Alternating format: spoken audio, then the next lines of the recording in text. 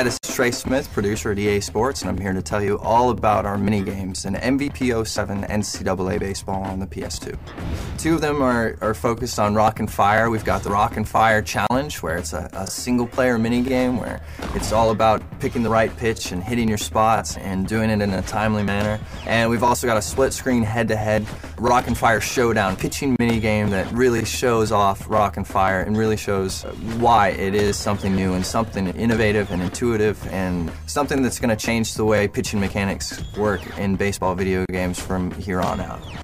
The testing team and even the production team, we just had a blast on it. We had so much fun playing that game that we were all fighting over who got to have the default high scores on the leaderboards. So when you pop in there and check out those boards, those were real numbers. It was a really fun feature, and for those old MVP fans, we did have a little surprise that we got to throw in our classic hitting mini game.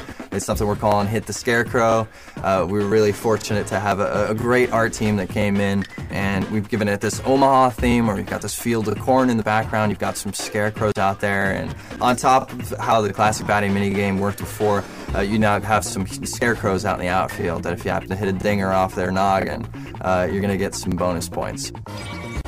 Anytime you're working on mini games, it's important to make them fun and enjoyable, but we also want them to function as kind of a practice area, somewhere where you can kind of go in and kind of tinker with the features. We did that last year with our batting mini game, and this year with the Rock and Fire Challenge and the Rock and Fire Showdown.